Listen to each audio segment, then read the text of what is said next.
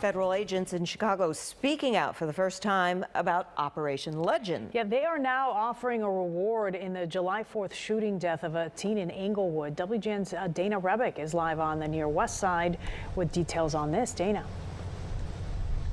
And this is the first time that we are hearing directly from FBI agents here in Chicago about Operation Legend. And that case you are referencing, it is that of 14-year-old Vernado Jones Jr., which is a focus now, $25,000 for anyone who has information leading to an arrest in that case.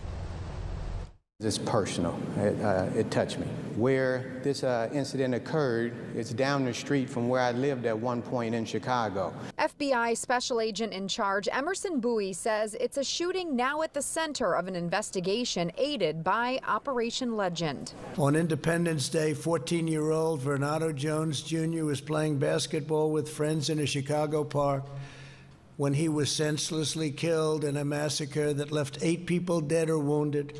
President Trump highlighted the incident when announcing the plan to send more than 200 federal agents to Chicago to help police here bring down violent crime. We're not coming in to do their job. We're coming in to work with them, and where we have overlap and we have intersection of working on investigations, that's where we partner up and we move forward. Bowie says the agents will be in plain clothes and not look like the ones deployed to Portland after violent protests there.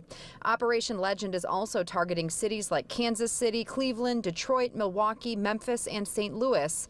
Here in Chicago, the focus is primarily on drug and gun trafficking and solving homicides, especially those involving children. Personally, every day I'm saddened and I'm tired of reading another person, another young person, another child won't have the opportunity to play, to dream, to grow up, and most importantly, just to dare to be great in the society we have today.